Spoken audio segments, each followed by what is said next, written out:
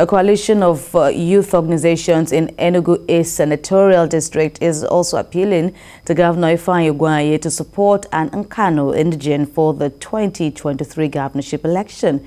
We have details in this report. Political activities in Enugu State are building up ahead of the 2023 elections. Various political groups are now campaigning and mobilizing for their zones.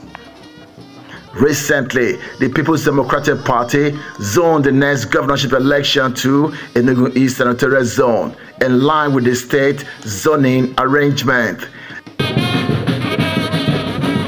A position this youth group says it is commendable and solicits for more youth participation in politics. We should consider fighting for Enugu East Senatorial Zone and Nkanu man.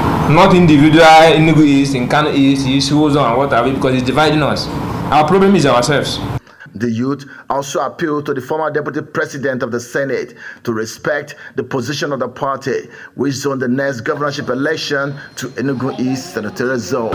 Same way they have been voting for others, they can say contest. So let them seize this opportunity now that we have a peace-loving governor, so that at least their aims and objectives can be. The edge aspirant vying for the office of the governor from the zone to close ranks and work in harmony. Bamidele Ajayi, TVC News, Enugu.